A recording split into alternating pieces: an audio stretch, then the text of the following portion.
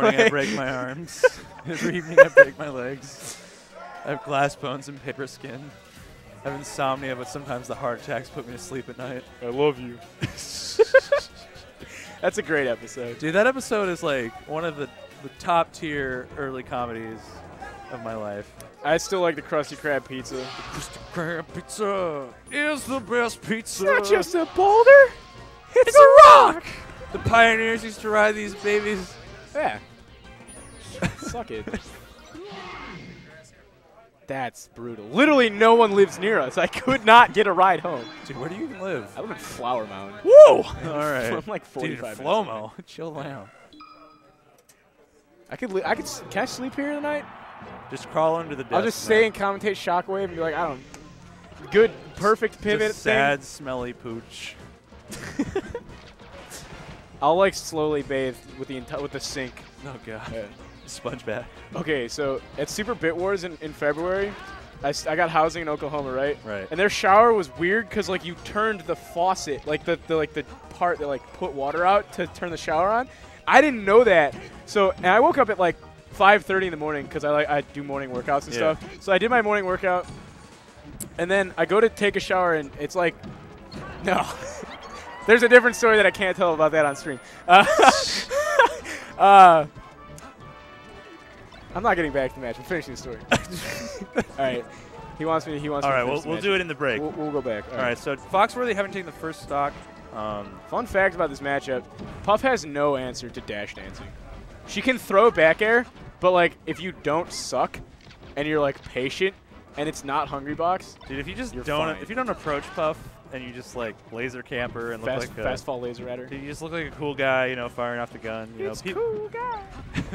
You've seen that, right? Hey everybody, it's cool guy. Oh no. Dude, I can't get over that video. It's still funny to this day. It's been like nearly 10 years since it came out. Okay, let me point out how bad that interaction was. You had a Puff run up to a Fox in grab range and then shield, and the Fox was like, I'm gonna full hop at him. Not let him know. Just like up throw, will kill here. Nah, bro. Gotta play the long game. Ooh, all right, goes for the pound, goes for the forward smash. He's kind of throwing out moves here. I don't think he's looking at percents or anything. He's just kind of throwing stuff. All right. Foxworthy very smartly just fading back and sliding down with the back air. Oh, grab. I kind of like how grounded this Puff plays. Dude, Aspen is, like, I haven't seen him play before, actually, but for some, like, he plays a lot on the ground. I've noticed. Like you said, like, he just kind of chills out there. He's totally willing to just wait it out. That's the thing, though. It's just like he's playing aggressive at early percents and then like slowing down when the Fox gets to later percents, and it's like, no. Yeah, like you need to turn like, up the aggression. Yeah. Pound. He could have gotten a jab reset there. You play carefully when they're in crouch percents. And you play carefully when they can like muscle through you and grab. All right. Nice. Getting up there with a Firefox. Taking some damage for it, but he manages to get back on stage. Smart stuff there by Aspen.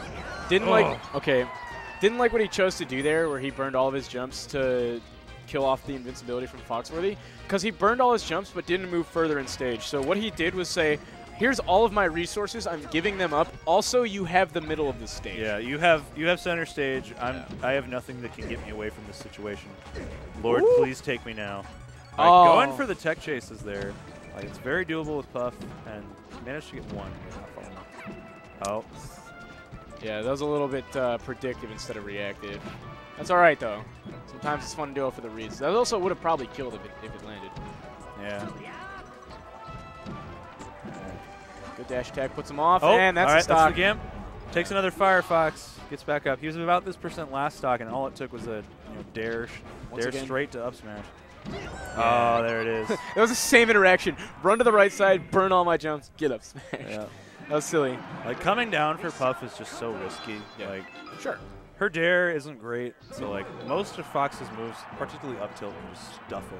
I mean, that's the thing too, is like when you see Aspen do come down, he has like 1 or 2 jumps left, which she has degenerative jumps, so they get smaller as it goes on.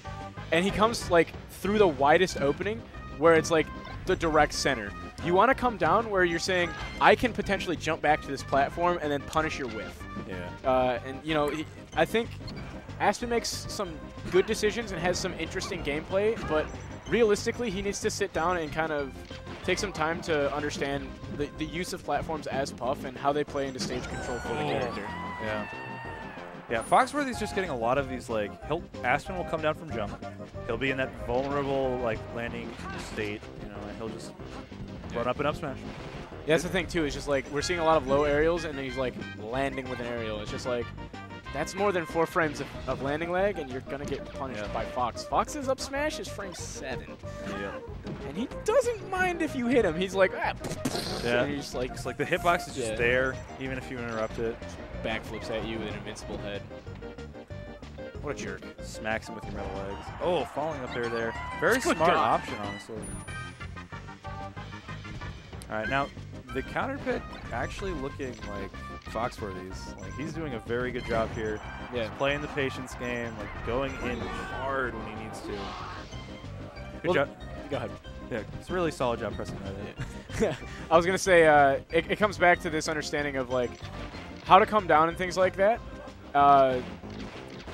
The idea of this stage is you get survivability from, like, weird trades where you get clipped by a back air or something as Puff. Up smash isn't going to kill you that early, but it's still going to kill you. Oh, yeah. So if you're falling on top of the up smash and you can't even crouch it or anything like that, you know, you're not using the stage to its full potential. You want to be playing around the platforms, playing around the edge, where you're trading your aerials with his. Exactly. And, yeah, we're just not seeing that from Aspen's type of play. Dude, and definitely, I mean, like, Fox's up smash, like, you only get, like, around 20 to 30 extra percent livability as Puff here. I'm going to be honest with you. I think Fountain of Dreams or going back to Battlefield would have been a better counter pick based on Aspen's type of play. Yeah, because he, like, being able to work around the platforms and just being able to sort of stay low, like, it wouldn't be bad. Yeah. And here we see, you know, Foxworthy pulling out the gun, and Aspen's trying to search for an answer, but isn't really finding one. Ooh. That's what he wants. That's why he's staying in the middle. He's like, I want the up throw rust. Just give me the easy kill. Which is, you know, it's not wrong. But it's not wrong, but he's just tacking on so much percent with those lasers. Not to mention the DI from Foxworthy has been like, it's incredible every time. Yeah, he is not getting up throw rested. Like, he does not want that. I mean, we're also not seeing any kind of mix-up, because, like, it's also in the middle of the stage. We're not seeing anything like back throw mix-ups from the Puff, too, to, like, catch the DI. Yeah. You know, and that's another thing. It's just like he's not changing up the game plan. He's not being consistently inconsistent. He's being altogether far too consistent. Yeah, so Foxworthy just anticipates. He's like, all right, I'm going to hold behind, and I'm going to get away. Yep. Especially at these percents where it's like up throw's not even that potent. Yeah. And I mean, yeah, he's going to be able to jump out. Up throw's not going to do much. But Aspen's still playing like this is, you know, a Fox at 0%. Oh, wow. Brando dash attack. It'll take it. I didn't get to finish my story. No. What was it about? It was you at Arlo in the shower. No, or you at Super Wars in the shower. Yeah, you're right. In Oklahoma. Right. Buffer roll back. Ooh, that was up smash, dude. Just up smash. You're Fox, dude. It doesn't matter if it's a sweet spot or not. It kills everywhere at all times. Oh, man. And reads the roll into the up air. All right. Man. Hell yeah. Foxworthy looking The clean. falling up airs, man. Dude, so I was watching his match earlier, and he used this falling up air to adapt to situations a lot. So he was playing Scoo, right? He knocked Scoo into losers earlier. And so Scoo would a lot of times approach with Nair and then immediately down smash. And so as soon as he realized that he was doing that a lot, he started doing take shield for Nair. Light shield. Yeah. Immediate short hop, falling up air. That's how he won the set, actually. I would have gone into, like, shield, light shield, and then, like, slide out punish, like up smash. That would be also really good because it just mixes up the DI. So, okay. Like, makes it harder for the L cancel. It's like 6 in the... Okay, I'm sorry. 6 in the morning. Because Max is like, we got to go. So it's like 6 in the morning, and I'm done with my workout.